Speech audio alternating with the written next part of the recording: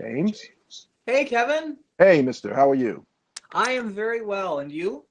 I'm doing good. I like that. I like the blanket. That's a Thank good you. look on you. Thank you very much. Yeah. How's it going? How was your day Good. today? It's been great. Been get to see some of my friends from Sesame Street, and I get to talk to you guys. So what do you want to talk to me about? Well, I've been a fan of Sesame Street. Norman Stiles puts it best when he told Lou Berger that I'm good friends with them both.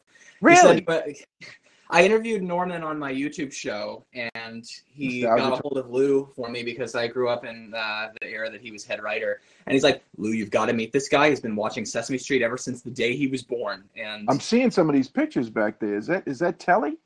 yeah, that's Telly. Yep. Of This used to be my bedroom, and I had Muppet pictures all course. over. It's, Wasn't it nice hearing from Frank? oh yeah, Frank is a very, very funny guy. He's always funny, always funny.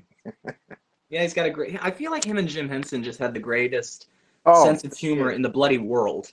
they did. They had a meeting once where both of us was in it, and there was an amusement park that was down the street, and so everybody was talking seriously about work, and Jim kept saying to Frank, Frank, let's go to the amusement park, and Frank was like, no, I don't want to go.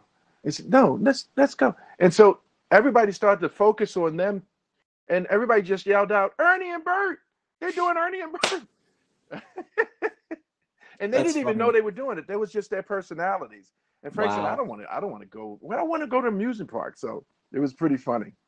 Yeah, yeah. The best memory I have of you as Elmo with Frank is from the home video Elmo Sing Along Guessing Game, where Elmo's hosting like this music quiz show. Lou actually is the one who wrote it, and Yeah. Mr. Johnson, Grover's customer, is just waiting for his bus the whole time, and he's like, "What?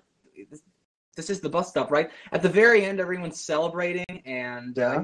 Mr. Johnson's like, "I just want my bus." Grover comes crashing into the studio. Did somebody say bus?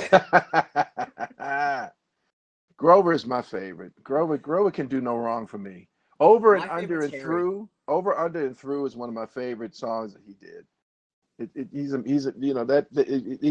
I love the puppet. It's so gangly, and I love the look of it. It's so simple, Right. but Frank just brings it to life. It's amazing. Yeah, absolutely.